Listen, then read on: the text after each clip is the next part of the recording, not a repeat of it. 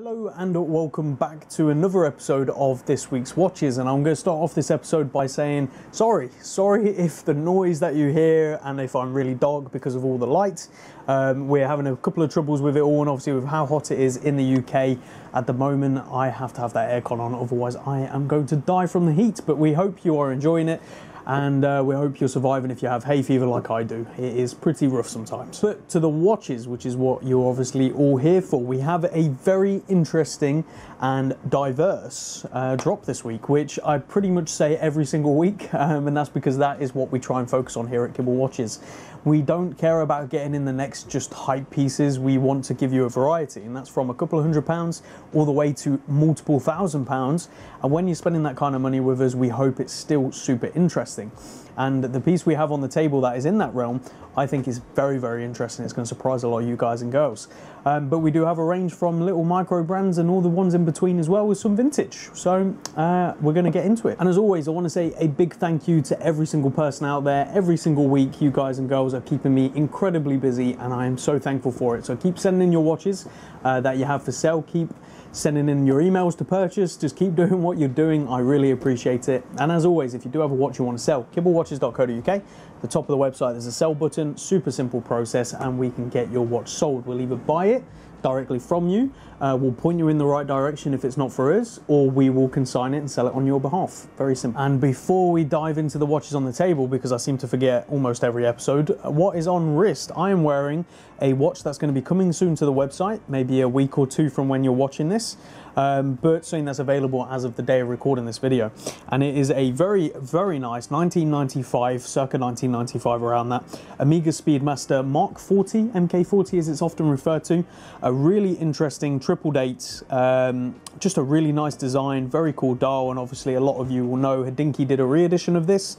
This is the original prior to that re-edition, so the one to have in my opinion. I quite like the new one, but this is the OG. Really nice size. You know, the bracelet only fits unfortunately 6 3/4 inch wrist, so my exact wrist size. It does come with its service pouch and also its service card to show when it was last serviced as well. Running absolutely perfect, mint condition, really good, and just a gorgeous piece for the money in my opinion. Hell of a lot of watch, but that is not what you're here for today. You're here to see what is on the table, and we're going to have to start with that incredible IWC Ingenieur. Starting this week's episode with a forgotten gem, I guess you'd call it, by Gerald Genta. So for some of you who maybe don't know so much just yet, maybe you're in your early stages, Gerald Genta was definitely was a famous designer who invented the design for the Royal Oak by AP, the Patek Nautilus, Omega Constellation, the original pipe and dial, Universal Geneve pole router. He has had some incredible hits, and obviously the most notable of those ones just mentioned were the Patek Nautilus and the AP Royal Oak. Now, he also invented this watch, the IWC Ingenieur, which is why it has this very iconic integrated bracelet design, you know, the bezel with the screws. It's just a very iconic design which he is very, very famous for, and, you know, rightfully so. I think it's a great design. But this is one of his originals, and it unfortunately doesn't have the same amount of coverage that the rest seem to have. Is that changing? I think so. I think more and more people are coming to realize this is a very, very special watch from a very special designer. So I do suspect these are going to continue climbing in price as they have. Probably never to the same amount that you see the AP and the Patek going for, but I do think these are going to go up considerably, because there is a hell of a lot of watch for the money. So this is a 1990s IWC Ingenieur chronometer. The specific reference to this one is the IW 3521-001, and interestingly, inside this case, let's get this bracelet open. Inside this case, behind that case back, is actually a very thin automatic JLC caliber 889 to help it give that chronometer status that you see right there. You've got the date over there at 3 o'clock, and you've got the luminous hands and indices, which are actually in gold tone, a screw down crown over at 3, and just a really gorgeous design. As you can see, the bracelet folds closed with a folding clasp right there, just to go over it, which is IWC signed, if I can get that in focus. There you go. Really well made, really well engineered, and just really well designed, which you'd expect from one IWC and obviously Gerald Genter. So a really gorgeous watch. But let's have a look at it on wrist and talk dimensions, because this is where this watch may surprise them. And here we are on my 6 3/4 inch wrist. It is sized to my wrist with one spare link. So unfortunately, if you have a bigger wrist than that, you're going to struggle with the size of this watch, because it is the integrated bracelet and finding links is very tough. But if you have a 6 3/4 inch wrist and below, you're going to be more than fine with this watch, which is probably a good thing, because the case size of this one is a little small at 34mm by 39.5mm lug to lug. But thanks to the design, it does wear a lot bigger, and it just looks really, really great on the wrist. It's only 9.5mm thick, thanks to that JLC caliber, and 23.5mm lugs from the top of the lugs, and a heavy taper down to the clasp, as you can see, which just really goes with the design of the watch. A stunning watch for the money, and I think for what we're asking, it is incredibly fair, especially if it will fit your wrist. So go check this one out on the website now and see the photos and the description. From there, let's bring it up to this brand new unworn Redbar edition by Frederique Constant. Next up, we have a watch that was limited to 100 watches altogether, and this one, as you can see, is brand new unworn with its full box and paperwork. Its original strap still in there, also unworn. And this is the Frederique Constant, or Constant, however you want to say it, High Life Automatic Redbar Limited Edition. So for those of you who know, there was a Redbar Global event that unfortunately couldn't happen because of COVID, but they still did a virtual one, and they did a lot of different things, watches, all kinds of stuff, and this was one of them that they did a limited edition run with Frederique Constant for Redbar, as you can see on the case back right there. And limited to 100 pieces. This is a really, really great design, integrated bracelet, which is why it comes with the spare strap as well, so you've got a choice between the bracelet and the strap, and just a really, really well designed, good looking watch. And I think it's really great that, you know, Redbar and brands are being able to work together and come up with these kind of designs.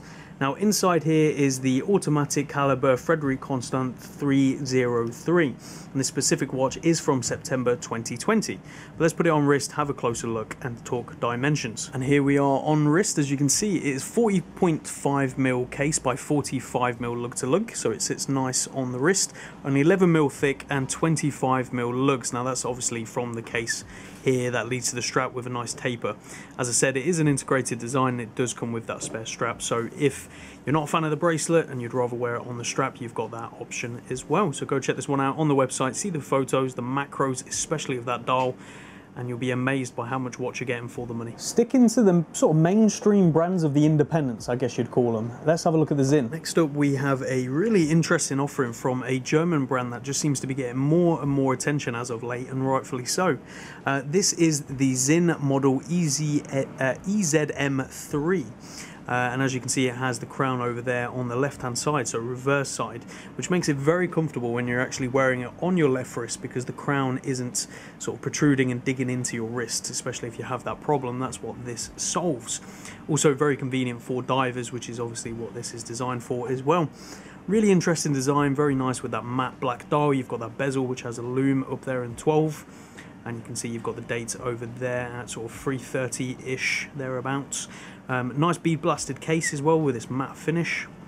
It just looks really good, and a signed screw down crown, as I said, over there at 9 o'clock. You can see it's still got a sticker on the back, its original leather strap and its original buckle.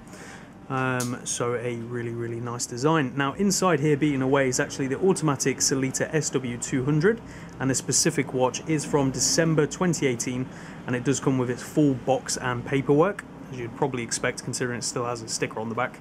But a hell of a lot of watch for the money. But let's show it on wrist and talk dimensions and show where that crown really plays in. I'll actually take this watch off to put it on the left wrist, as it would probably be worn by most. And here we are on wrist, so a really, really well proportioned watch, especially with the crown over there on the left hand side, as we said. It is 41mm by 47.5mm lug to lug, so under that 50mm lug to lug tip, that wears really well.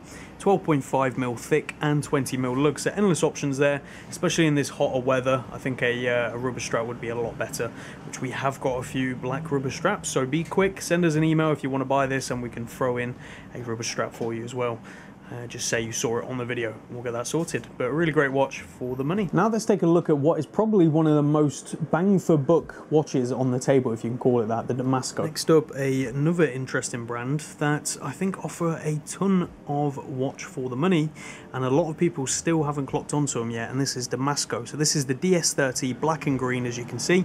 They did this model in a few different variants with different coloured second hands and date, but the green I think is one of the nicest. You know, it's a nice colour green, it goes well with the black dial, and obviously the big sword hands and that whole entire look, and again that all matte case which just looks really great. It's stainless steel, it's not titanium, although it does look like titanium. You can see you've got the case back there. This is the original strap and original buckle, but just a really good design. And inside here is actually a ETA 2824-2, so a good ETA movement, not the Solita, not that there's anything wrong with the Solita, it's just if you can have the ETA it's nicer to have. And the loom on this dial is fantastic as well, definitely one to keep an eye out for. Screw down crown, which is signed, as you can see over there, at 3 o'clock, and you've got push holes in the case to change the strap. Makes it a hell of a lot easier, and I wish more brands would do this, because to be honest, to me it doesn't ruin the design at all, it just adds a good amount of convenience. But that's all that pretty much said and done. It's from June 2020 as well, with its box and paperwork, which is basically a little zip cushion and just a little card as well. But let's show it on wrist and talk dimensions, because that is where this watch really shines. And here we go on wrist, a really well proportioned watch at 39mm by 47.5mm, pretty much very similar to a couple of watches we've looked at already, only 10mm thick thanks to that ETA, which keeps it nice and thin and low to the wrist, and 18mm lugs, sorry 20mm lugs, ignore me, so 20mm lugs, a very well proportioned watch. And again, loads of options for straps on this, and with that green I would even get a bit funky. I think a green strap would look great on this, or a black leather with green stitching, that would look really great. But one to go check out, and as I said, for the price you're way under £1,000 for this watch, which is a hell of a lot of watch for the money. Now, if you know me, you know I love compressor style watches and compressor cases, so this Nodus I absolutely love. Let's have a closer look at it. Now, as I said, I do love a compressor case and a compressor watch, and this one is no exception. A really gorgeous design, and actually the first Nodus we've had in stock. I've seen them on Instagram, I've seen them in person on people's wrists, out and about, and they've always been very well received by collectors, and you can see why, especially once you get it in hand. It's a very well built watch for the money, and that's always the key here with these kind of independents, or the smaller micro brands as they're called. They've got to really get that price to sort of quality ratio perfect to be received well in the community. Otherwise Instagram will just shit all over you, to be honest, which a lot of people do with a lot of different brands, and thankfully Nodus have got that sort of balance very well done. So this is the Nodus Duality Chasm, I don't know how to say that, black, 12-hour travel bezel, as you can see on the inside, which just goes really well. They do a 12-hour and a 24-hour, two different variants. You've got the date down there at 6, but a very nice looking watch. Inside here, automatic Miyota caliber 9015, so not the 8 series. The 8 series is the one that you do get that noticeable rotor spin, so the 9000 series is that more upgraded hacking, you know, just a better movement all round from Miyota. And you can see on the case back you have a nice closed case back, which again I appreciate because the movement isn't particularly that nice to look at, and you know, they've done a very nicely designed case back. This one is from October 2020, and it does come with its full box and paperwork, all spare links, and it's pretty much unworn. Both screw down crowns with loom in them, which is just a nice little touch again that they're doing, and a very well machined bracelet, as you can see, with all of that extension on the clasp. And I wish more brands would do this, because then you can get the perfect fit on your wrist, especially with summer in full heat here in the UK. But let's show it on wrist. And here we are on wrist, and that crystal really plays nicely in the light and just really adds to this watch. You get a lot of reflections, but they don't sort of make the watch illegible, which is very good. You've got 40mm by 48mm lug to lug. All these watches have come in under that 50mm sweet spot that I always go on about, so it's nice to see. Only 13mm thick, which for a Miyota is very reasonable, and with the whole design it works really well. And 20mm lug, so again endless strap options, and again drilled lug holes right there to make strap changing a breeze. Thank you, Noda. Small brands take note. But go check this one out on the website and get yourself an absolute bargain. And now let's go to the Baltics. We'll actually try and take a look at both of them together. We'll see how that goes, because they are both pretty much the similar watch, just slight differences, and both really cool. And next up we have two Baltics, another brand that has really taken the collecting community by storm and produced some fantastic watches, which a lot of collectors I know have and go on about and actually buy regularly. And these two are both the Baltic Aquascaph. You can see we've got two different versions. We've got the steel bezel on a not Jubilee, a beads of rice bracelet over there, and you can see we've got a brand new unworn one here with the black bezel on a rubber strap. And let's quickly take a look at this one on the right first. You can see it's still got a sticker on the front, still got a sticker on the buckle as well, Baltic rubber tropic strap, which really works with the design. No date on the dial, which is nice to see, and just a really well done, well executed design, especially for the money. Nice texture to the dial as well. So this one is housing the automatic Miyota caliber 9039, which is actually in the both of them, and this one is from June 2010 with its full box and papers. And this one over here also has the same caliber and is from June 2019, so a year older with its box and papers as well, but isn't unworn. You can see it's definitely been worn and loved, but it's still in very good condition. Both signed crowns as well, which is nice to see, and the beads of rice bracelet is a very nice touch. You can see Baltic over there. And again, loads of options on extending the clasp so you can get your perfect fit on wrist, which is really good. Now, dimensions wise, they're both exactly the same at 39mm case by 47mm lug to lug, 12.5mm thick and 20mm lugs. So let's try the one on the bracelet on and give you a sense for size. I won't try this one on because, as I said, it is unworn. I believe there's a wrist shot on the website, so you can check that out. And here we are on wrist. So as I said, I've already gone through the dimensions. You can see it wears super well on the wrist, and I really like this beads of rice bracelet, which is available to purchase directly from Baltic, I believe. So if you go for this one and you'd rather have the beads of rice bracelet, I believe you can still get it from them. And it just looks really good, and it's a lot of watch for the money. I think these are both under £500, so again, you know, hell of a lot of watch for not an awful lot of money, so check them out. Now that leaves us with the vintage on the table, and let's start with the really slim and elegant Universal Geneve. Now onto some affordable vintage, and this Universal Geneve is really cute and looks really great, especially on wrist, which we'll show it on in a second. But as you can see, gold plated with a steel back, and a very simple flat white dial with a printed logo, printed Roman numerals, and very thin black hands as well, which just look really great. Very simple, elegant design, and one that looks good on this black strap we paired it on, but would look great on brown and many other options as well. So this Universal Geneve is from the 1970s, and it is a reference 3092765, and inside is a manually wound Universal Geneve B42, which is a nice thin, very simple and very good movement, one you don't have to worry about too much. And you can see it's even got its original gold-plated sign crown there, if I can get that in focus. There you go.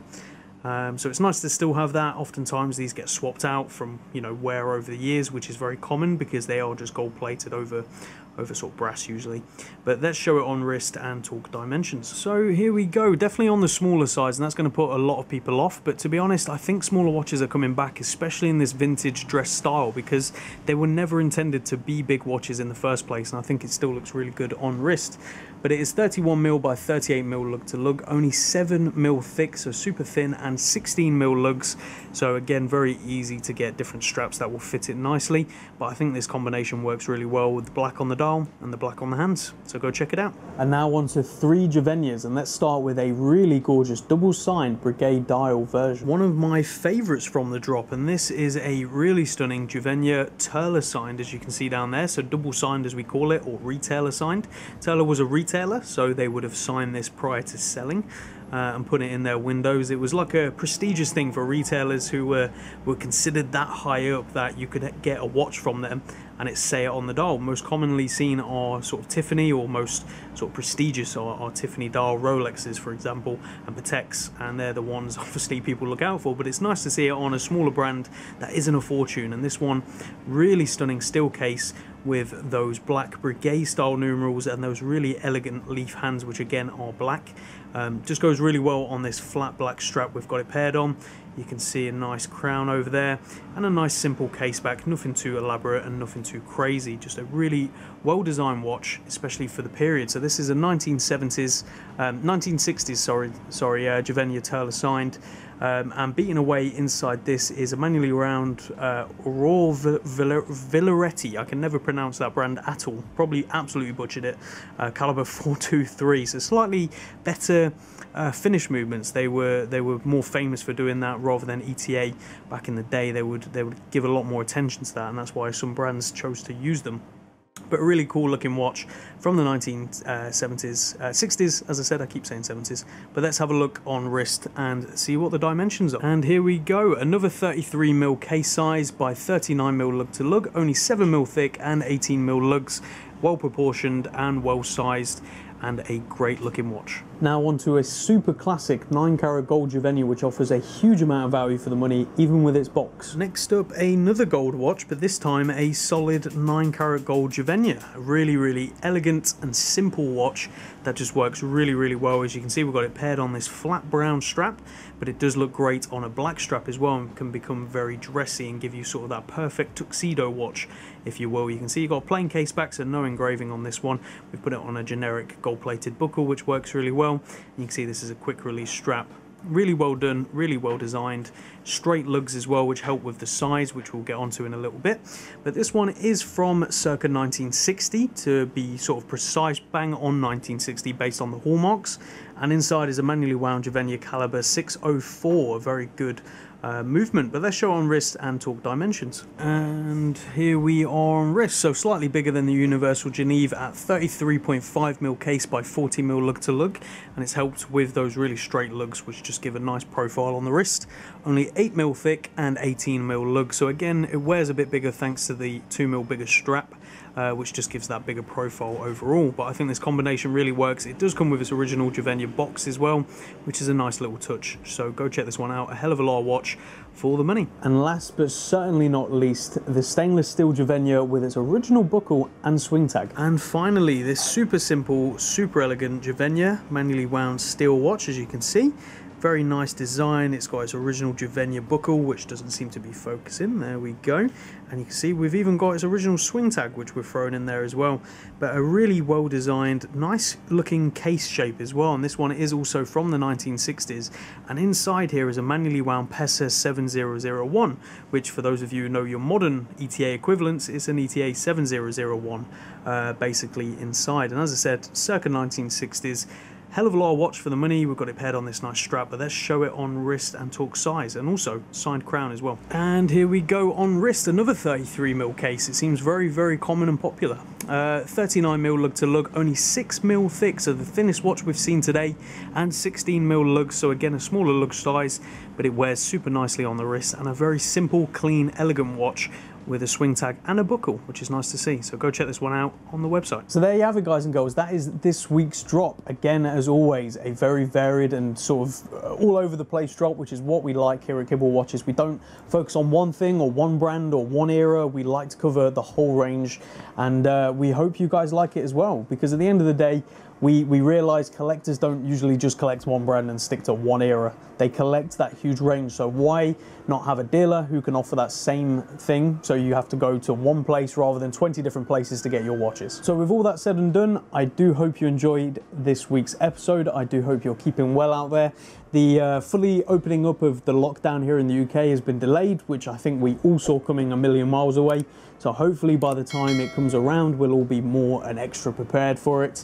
So keep safe in the meantime, keep well. Don't forget to keep sending in your watches for sale, and we will keep helping you where we can. But thank you very much, and we'll see you all next time. Take care.